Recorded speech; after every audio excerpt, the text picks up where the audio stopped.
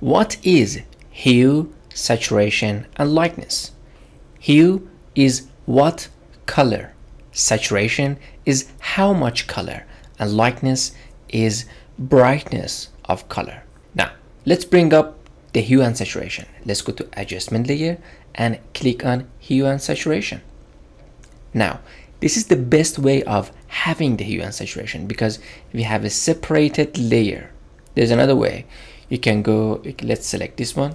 Let's go to image, adjustment, and hue and saturation. The problem with this method is any change that we do to this image is going to be affected and we cannot change it later. So I'm going to cancel this. So now we have a separated layer. What I said is hue is what color. Let me show you here. Let's be here. This is hue, this is saturation, and this is lightness. Now I'm just going to double click here and I'm just going to bring this down so you guys can see exactly what I mean. Look, just take a look at this rectangle part. We have a hue, saturation, and brightness. If I drag this up and let me just put this here and just take a look at this color and it's changing. I'm dragging up this slider and see the color is gradually going up, and see if I stay here, each color has an exact number. This hue is 227. If I come down, the number is changing. So the hue is changing, the color is changing. So each color has a number. So hue is what is the color, and the color has a number. The saturation is how much color. Now take a look at here. The blue is gradually adding to our image and the top one is high saturated. And how much color is saturation? What is brightness? Take a look. From black we are adding light to the blue and we have this totally white and bright color of blue. So hue, I can change it. Saturation, how much color, and brightness, how bright is the color should be.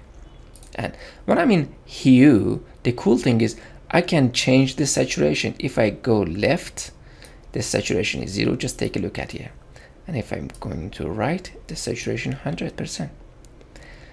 And for the brightness, I'm going up and down. If I go up, the brightness 100%. If I go down, the brightness is 0.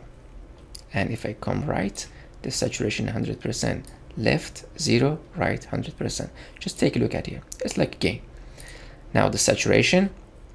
In saturation, if I go left to right, I can change the hue. If I go up and down, I can change the brightness. If I come to brightness and left to right, let me change the brightness of the color. Left to right is changing the hue, the saturation, up and down. But most of the time we are here, so we play just with the hue. We always on the hue. So I'm changing the color. I choose my color.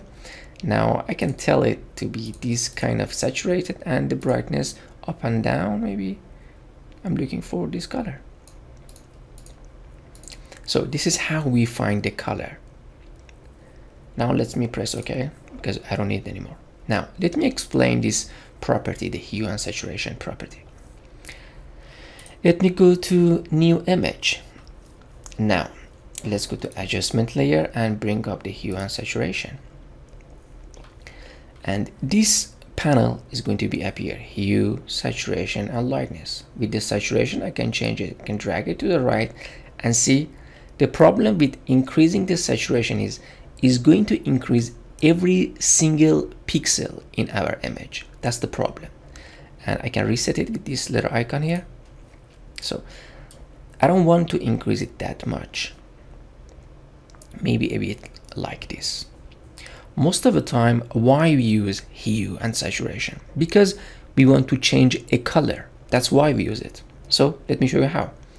There's a little hand here. If I click on this little hand, maybe we want to change this red pepper, right? Let me click on it. If you click on it, it's just going to be red. By default was master. But when I clicked on it and just picked a color, let me go back again. Let me just pick this little hand, and I'm just gonna click here, and it's just gonna be red. It's just gonna be recognized by the program. And just take a look at this bar. The top bar is showing me you selected the red, and the bottom line is just gonna be what color you want to change it to. So let me change. See, the color here is changing to yellow, and to maybe purple is nice. Look, the bottom is purple, or let me show it, maybe blue is going to be nicer. But the problem is affecting everywhere. There's a lot of where that is affecting. Look, there is a handle here. There is two handles. With these two little handles, I can control which parts. So let me show you again. Let me reset it. We just want to selecting this little color. So maybe it's just going to be affected here and also here. How we can select it? Reset. Let's go to this little hand, and let me just click on this red color. Now drag the hue to the right, drag the saturation to the right. Right now, just take a look at these parts. I'm just going to move around until this is going to be selected. Only this is going to be selected. So I'm just going to go around, maybe here. Now I can play around with these little things and connect it to it, closer and maybe this. So this is going to be only selected. Look, and with this little inside, I can increase it gradually. It's not going to be that sharp. It's like a feather. I can increase it with this little feather. Let's go back.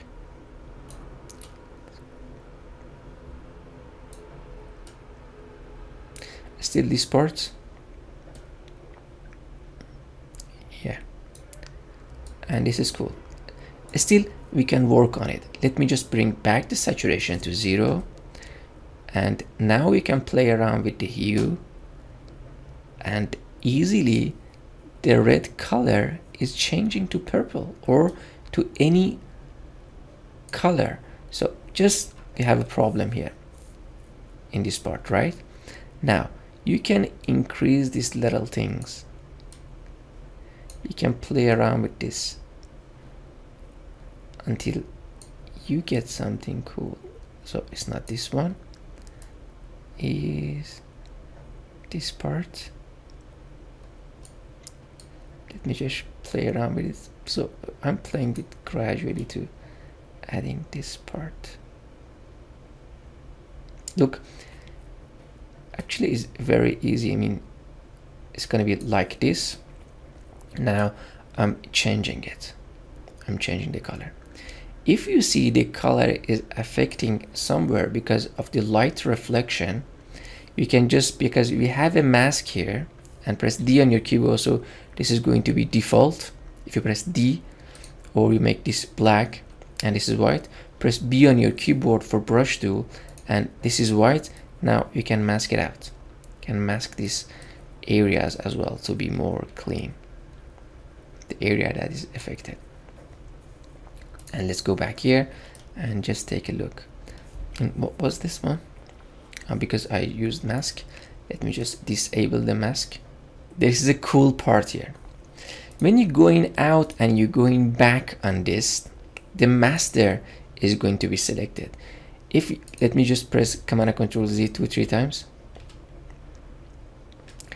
If you want to go back to the setting that you have changed, you have to select this and you have to go to red. Now the default is changing, and you can change this as well. So that was a trick.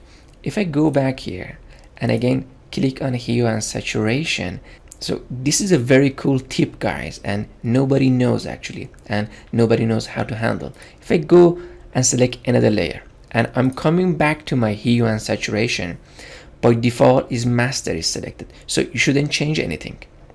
Click on the master and go to red channel, because we changed the red channel and it's going to be remembered our setting. Now I can change anything. Cool. So that was the tip. What else we can learn here? Never ever, I'm just gonna reset it. Never ever play around with, oh, let me not reset it for now. Let me go back to red. I'm not gonna reset it because we had this letter selection. I'm just gonna choose something. Okay, never play with lightness in master. So in master, you shouldn't change anything. So everything should be messy here. So always the lightness in master mode should be on 0. If I go to red channel or any other channels, now I can play with lightness. Just take a look. I can make this darker, or I can make it totally white. And how cool is that? This is how we create a snow in our image. This is how we create a lot of snowy stuff in artworks and a lot of programs, you know, like matte painting and other stuff. So the lightness should be on a channel, and sometimes it's cool to have this kind of color. And I can increase a bit of saturation, maybe even less. You can play around with the color and just take a look at it. How beautiful is that? So that's why the lightness inside the master is very powerful, and we use it a lot for changing a lot of stuff to different colors.